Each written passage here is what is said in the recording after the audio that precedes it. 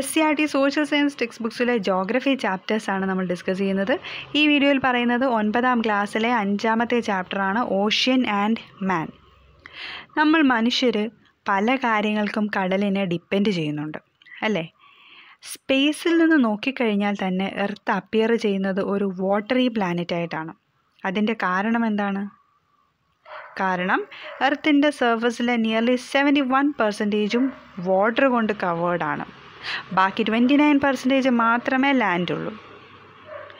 വേൾഡിലുള്ള major oceans ആണ് Pacific ocean, Atlantic ocean, Arctic, Antarctic and Indian ocean. ഇനി നിങ്ങൾ കേട്ടിട്ടുണ്ടാവും ഈ ഒരു ടേം, ബേ എന്ന് കേട്ടിട്ടുണ്ടാവും, സ്ട്രെയിറ്റ് എന്ന് കേട്ടിട്ടുണ്ടാവും, സീ എന്ന് കേട്ടിട്ടുണ്ടാവും. എന്താണ് ഇവ തമ്മിലുള്ള വ്യത്യാസം? യെസ്, സീ എന്ന് പറഞ്ഞാൽ it is A portion of an ocean which is close to the land. കരയോട് ചേർന്ന് കിടക്കുന്ന കടലിൻ്റെ portion. For example the Arabian sea, see of Japan, Labrador see, ഇതൊക്കെ കരയോട് ചേർന്ന് കിടക്കുന്ന പോർഷനാണ്. അതിനെ നമ്മൾ സീ എന്ന് പറയും. ഇനി ബേ എന്നാൽ എന്താണ്?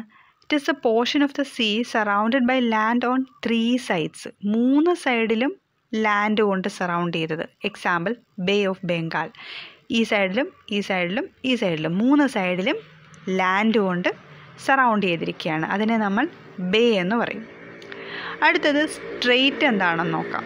സ്ട്രെയിറ്റ് എന്ന് പറഞ്ഞാൽ it is A narrow stretch of sea between 2 land masses. Example park straight. അതായത് 2 ലാൻഡ് മാസിൻ്റെ ഇടയ്ക്കുള്ള ഒരു നാരോ സ്ട്രെച്ച് ഓഫ് സീ, അതാണ് സ്ട്രെയിറ്റ് എന്ന് പറയുന്നത്. ഇനി നമുക്ക് ഓഷ്യൻസിൻ്റെ മെയിൻ പോയിൻറ്റ്സ് നോക്കാം. Pacific ocean largest ഓഷ്യനാണ്. Total area എന്ന് പറയുന്നത് 165.2 lakh square kilometers ആണ്. Average depth 4280 meters. ഇതിലെ ഏറ്റവും ഡീപ്പസ്റ്റ് പോയിൻ്റ് എന്ന് പറയുന്നത് ചലഞ്ചർ ഡീപ്പാണ്. ഇത് വേൾഡിലെ ഡീപ്പസ്റ്റ് പോയിൻ്റാണ് ചലഞ്ചർ ഡീപ്പ്. 11,034 meters ആണ് അതിൻ്റെ ഡെപ്ത്.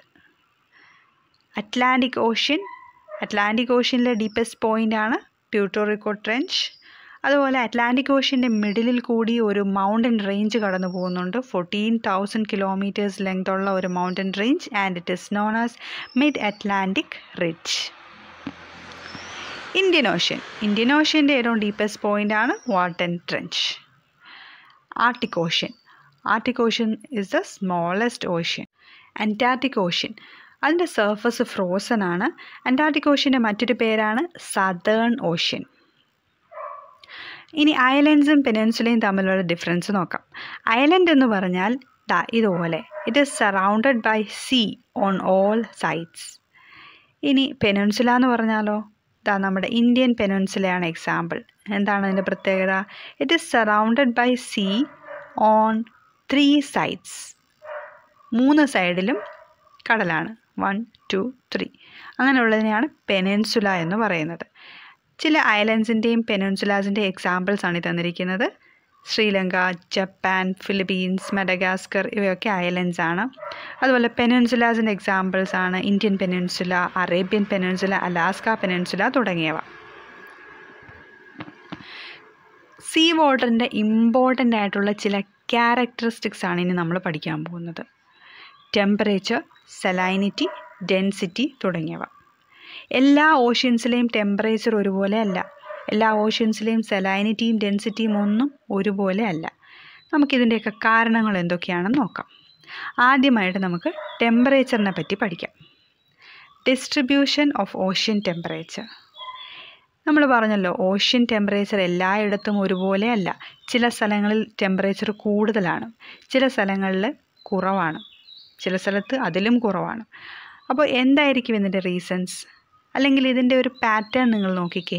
ഈ ഒരു റീജിയനിലാണ് ടെമ്പറേച്ചർ ഏറ്റവും കൂടുതൽ, മോർ ദാൻ 27 degree Celsius എന്ന് പറഞ്ഞേക്കുന്നതുണ്ട് ഈ ഒരു റീജിയൻ, ഈ മാർക്ക് ചെയ്തിരിക്കുന്നത്. പിന്നെ ഇങ്ങോട്ട് പോകുന്തോറും ടെമ്പറേച്ചർ കുറഞ്ഞു വരുന്നു അല്ലേ? ലെസ് ദാൻ 5 degree Celsius ആണ് ഈ ഒരു റീജിയൻ പോൾസിൽ. എന്തായിരിക്കും റീസൺ? എങ്ങനെയാണിത് വേരി ചെയ്യുന്നത്? ലാറ്റിറ്റ്യൂഡിനനുസരിച്ച് അല്ലേ? ഇക്വേറ്റർ, മിഡ് ലാറ്റിറ്റ്യൂഡ്സിൽ ടെമ്പറേച്ചർ കൂടുതലാണ്, പോൾസിലേക്ക് പോകുന്തോറും ടെമ്പറേച്ചർ കുറയുന്നു. അതായത് temperature varies in accordance with latitude. ഏറ്റവും ഹയസ്റ്റ് ടെമ്പറേച്ചർ റെക്കോർഡ് ചെയ്യുന്നത് ഇക്വേറ്ററിൻ്റെ 2 സൈഡിലേക്കും 10 ഡിഗ്രി നോർത്തിലേക്കും 10 ഡിഗ്രി സൗത്തിലേക്കുമാണ്. ഈ ഒരു റീജിയനിലാണ്. ആവറേജ് ടെമ്പറേച്ചർ എന്ന് പറയുന്നത് ആ റീജിയനിലെ ആവറേജ് ടെമ്പറേച്ചർ 27 ഡിഗ്രി സെൽഷ്യസ് ആണ്. ഇക്വേറ്ററിൽ നിന്നും ദൂരേക്ക് പോകുന്തോറും ടെമ്പറേച്ചർ ഡിക്രീസ് ചെയ്യുന്നു. Mid ലാറ്റിറ്റ്യൂഡ്സിൽ average temperature 10 degree Celsius ആണ്. Polar റീജിയൻസിലെ average temperature -2 degree Celsius ആണ്. എന്താണ് ഇതിൻ്റെ റീസൺ? ലാറ്റിറ്റ്യൂഡിനനുസരിച്ച് ടെമ്പറേച്ചർ ഇങ്ങനെ മാറാനുള്ള റീസൺ എന്താണ്?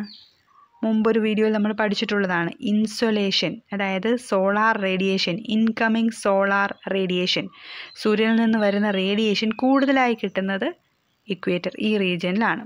പോൾസിലേക്ക് പോകും തോറും അത് കുറഞ്ഞു വരും. അതുകൊണ്ടാണ് ഇങ്ങനൊരു വേരിയേഷൻ വരുന്നത്. Variation in the amount of insulation received on the earth is the major reason for this. അതുകൂടാതെ ടെമ്പറേച്ചറിനെ അഫക്റ്റ് ചെയ്യുന്ന ചില കാര്യങ്ങളാണ് ഓഷ്യൻ കറൻസ്, വിൻഡ് തുടങ്ങിയവ. അടുത്തത് സലൈനിറ്റി ഓഫ് സീ വാട്ടർ. എന്താണ് സലൈനിറ്റി എന്ന് പറയുന്നത്? Yes, see വാട്ടറിലുള്ള സോൾട്ടിൻ്റെ content. The concentration of salt content in sea water is known as salinity. സലൈനിറ്റിയെ express ചെയ്യുന്നത് ഇങ്ങനെയാണ്: 1000 ഗ്രാം വാട്ടറിൽ എത്ര ഗ്രാം സോൾട്ട് ഉണ്ട്? It is expressed as the grams of salt present in 1000 grams of water. See വാട്ടറിൻ്റെ average salinity എന്ന് പറയുന്നത് 35 parts/1000 ആണ്. ഇങ്ങനെയാണത് record ചെയ്യുന്നത്. ഇത് തന്നെയാണ് ഈ പറഞ്ഞിരിക്കുന്നത്. Average amount of saltiness of sea water is 3.5%. ഇനി നമുക്ക് സീ വാട്ടറിൽ എന്തൊക്കെ സോൾട്ടുകൾ ഉണ്ട് എന്ന് നോക്കാം. മേജർ പോർഷനും സോഡിയം ക്ലോറൈഡാണ്, കോമൺ സോൾട്ട്. അതുകൂടാതെ magnesium chloride, magnesium sulphate, calcium sulphate, potassium sulphate, calcium carbonate തുടങ്ങിയവയുമുണ്ട്. ഇവയിൽ മിക്കതും കൊമേഴ്ഷ്യൽ യൂസിന് വേണ്ടി എക്സ്ട്രാക്റ്റ് ചെയ്തെടുക്കാറുമുണ്ട്. അടുത്തതായിട്ട് സലൈനിറ്റിയെ ബാധിക്കുന്ന ചില കാര്യങ്ങൾ നോക്കാം. ഒന്നാമതായിട്ട്, salinity will be more in land locked സീസ്. ലാൻഡ് ലോക്ക്ഡ് സീസ് എന്ന് ഉദ്ദേശിക്കുന്നത് ഇതുപോലെ ചുറ്റിനും ലാൻഡ് ആയിരിക്കും. ലാൻഡിൻ്റെ ഇടയിൽ ഇങ്ങനെ ലോക്ക്ഡ് ആയ പോലെ ഇത്രയും ഏരിയയിൽ കൺഫൈൻഡ് ആയിട്ടിരിക്കുന്ന സീ, അങ്ങനെയുള്ള കടലുകളിൽ സലൈനിറ്റി കൂടുതലായിരിക്കും. അടുത്തത്, salinity increases in areas of high evaporation. ഇത് നമുക്ക് ജസ്റ്റ് കോമൺ ആയിട്ട് ആലോചിച്ചാൽ തന്നെ മനസ്സിലാവും. ഇവോപ്പറേഷൻ നടക്കുമ്പോൾ എന്താ പറ്റുന്നത്? ജലാംശം നഷ്ടപ്പെടും. അങ്ങനെ വരുമ്പോൾ സോൾട്ടിൻ്റെ കോൺസെൻട്രേഷൻ കൂടും. സലൈനിറ്റി എന്ന് പറയുന്നത് തന്നെ എന്താ? Grams of salt present in 1000 grams of water ആണ്. അപ്പോൾ വാട്ടറിൻ്റെ ക്വാണ്ടിറ്റി ഇവോപ്പറേറ്റ് ആയി പോകുമ്പോൾ സലൈനിറ്റി കൂടും. അടുത്തത്, salinity decreases in areas wear snow melt water reaches in large quantity. അതായത് മഞ്ഞ് ഉരുകിയിട്ട് കടലിലെ വെള്ളവുമായി മിക്സ് ആവുമ്പോൾ സലൈനിറ്റി കുറയും. അത് നമുക്ക് ഊഹിക്കാം, കാരണം ഡയല്യൂട്ട് ആവുന്ന ഒരു എഫക്റ്റാണ് അവിടെ നടക്കുന്നത്. അടുത്തത്, salinity decreases at river mouths. ഇവിടെയും ഇത് തന്നെയാണ് സംഭവിക്കുന്നത്. റിവറിൽ വരുന്നത് ഫ്രഷ് വാട്ടർ ആണല്ലോ. അപ്പോൾ റിവർ വാട്ടർ വന്ന് കടലിലേക്ക് പതിക്കുകയാണെന്ന് വിചാരിക്കുക. ഒരുപാട് റിവേഴ്സ് കടലിലേക്ക് വന്ന് പതിക്കുന്നുണ്ടെങ്കിൽ ഒരുപാട് ഫ്രഷ് വാട്ടർ വന്ന് കടലിലേക്ക് മിക്സ് ആവും. അങ്ങനെ വരുമ്പോൾ സലൈനിറ്റി കുറയും. അടുത്തത്, heavy rainfall leads to reduction in salinity. Same കാര്യം തന്നെ. റെയിൻഫോൾ എന്ന് പറഞ്ഞാൽ റെയിൻ വാട്ടർ വന്ന് കടലിൽ പതിക്കുക, അപ്പോൾ സലൈനിറ്റി കുറയും.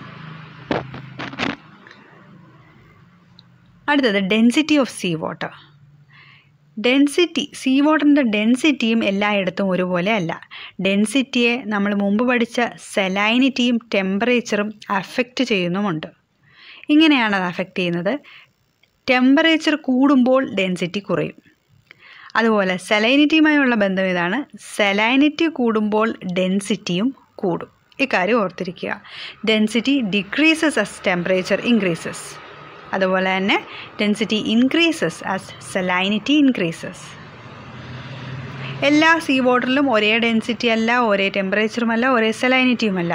ഇതൊക്കെ കാരണം സീ വാട്ടറിന് ചില മൂവ്മെൻറ്റ്സ് ഉണ്ടാവുന്നുണ്ട്. ആ മൂവ്മെൻറ്റ്സിനെ പറ്റിയാണ് ഇനി നമ്മൾ പഠിക്കാൻ പോകുന്നത്.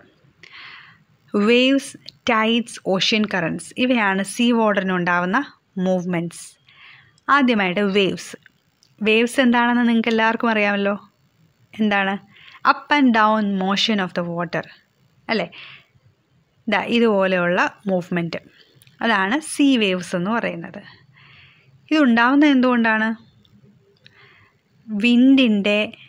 വിൻഡ് ബ്ലോ ചെയ്യുമ്പോൾ, സീ സർഫസിനടുത്തുകൂടി വിൻഡ് ബ്ലോ ചെയ്യുമ്പോൾ വിൻഡും ഈ ഓഷ്യൻ സർഫസും കൂടെ തമ്മിൽ ഒരു ഫ്രിക്ഷൻ ഉണ്ടാവും. അത് കാരണമാണ് വേവ്സ് ക്രിയേറ്റഡ് ആവുന്നത്.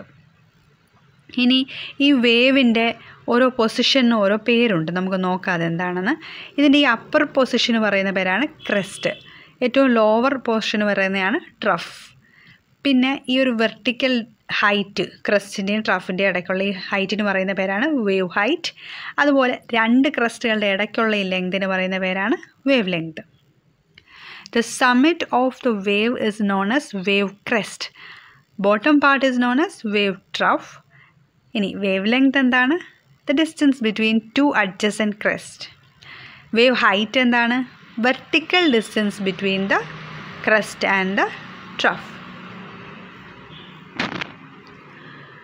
ഇപ്പോൾ നമ്മൾ പറഞ്ഞു friction exerted by wind on the ocean surface is the reason for waves. ആ കാര്യവും ഓർത്തിരിക്കുക. ഇനി വിൻഡും ഓഷ്യൻ സർഫസും തമ്മിലുള്ള ഫ്രിക്ഷൻ കാരണമാണെന്ന് പറഞ്ഞല്ലോ. അതുകൊണ്ട് തന്നെ കൂടുതൽ സ്ട്രോങ് ആയിട്ടുള്ള വിൻഡ് ബ്ലോ ചെയ്യുമ്പോൾ സ്ട്രോങ് ആയിട്ടുള്ള വേവ്സ് ഉണ്ടാവും. അങ്ങനെ സീ ഷോറിന് ചില ഡാമേജസ് ഉണ്ടാവും ഒരുപാട് സ്ട്രോങ് ആയിട്ടുള്ള വേവ്സ് വരുമ്പോൾ. അങ്ങനെയുള്ള ഡാമേജസും അവോയ്ഡ് ചെയ്യാനും മനുഷ്യരുടെ ജീവനെ പ്രൊട്ടക്റ്റ് ചെയ്യാനും വേണ്ടിയിട്ട് ചില മെഷേഴ്സൊക്കെ അഡോപ്റ്റ് ചെയ്യാറുണ്ട്. ഒന്നാമതായിട്ട് നിങ്ങൾ കണ്ടിട്ടുണ്ടാവും depositing boulders along the sea shore. ഇതുപോലെയുള്ള കല്ലുകൾ സീ ഷോറിൽ നിരത്തി വെക്കുക. മറ്റൊന്ന് പുലിമുട്ട് എന്ന് നിങ്ങൾ കേട്ടിട്ടുണ്ടാവും. Construction of interlocking concrete structures. ഇതുപോലെയുള്ള കോൺക്രീറ്റ് സ്ട്രക്ചേഴ്സ് ഉപയോഗിച്ചിട്ട് സീ ഷോറിനെ പ്രൊട്ടക്റ്റ് ചെയ്യും. അടുത്തൊരു ടെക്നിക്കാണ് പ്ലാന്റിംഗ് ഓഫ് മാൻഗ്രൂവ്സ്. സോൾട്ടി വാട്ടറിൽ വളരുന്ന മാൻഗ്രൂവ് വെജിറ്റേഷൻ വെച്ച് പിടിപ്പിക്കുന്നത് വഴി നമുക്ക് തീരത്തെ പ്രൊട്ടക്റ്റ് ചെയ്യാൻ സാധിക്കും. പ്രകൃതി തന്നെ കണ്ടുപിടിച്ച മറ്റൊരു മെഷറുണ്ട്, സാൻഡ് ബാസ്. തിരമാലകൾ വരുമ്പോൾ സാൻഡ് പാർട്ടിക്കിൾസ് ഇങ്ങനെ മുന്നോട്ടും പിന്നോട്ടും മൂവ് ചെയ്യും. എന്നിട്ട് അതിലുള്ള പാർട്ടിക്കിൾസ് തമ്മിൽ ബ്ലോക്കായിട്ട് ഇതുപോലെയുള്ള സാൻഡ് ബാസ് ഫോം ചെയ്യും. ഇതും തീരത്തെ പ്രൊട്ടക്റ്റ് ചെയ്യാൻ സഹായിക്കും. 2004 കേരള കോസ്റ്റിൽ വന്ന സുനാമിയെ പറ്റി നമ്മളെല്ലാവരും കേട്ടിട്ടുണ്ടല്ലോ. സുനാമി എന്ന് പറയുന്നത് മോൺസ്ട്രസ് ആയിട്ടുള്ള വേവ്സ് ആണ്. ഓഷ്യൻ ഫ്ലോറിൽ ഉണ്ടാകുന്ന എർത്ത് ക്വേക്സും വോൾക്കാനോസും കാരണമാണ് ഇതുണ്ടാവുന്നത്.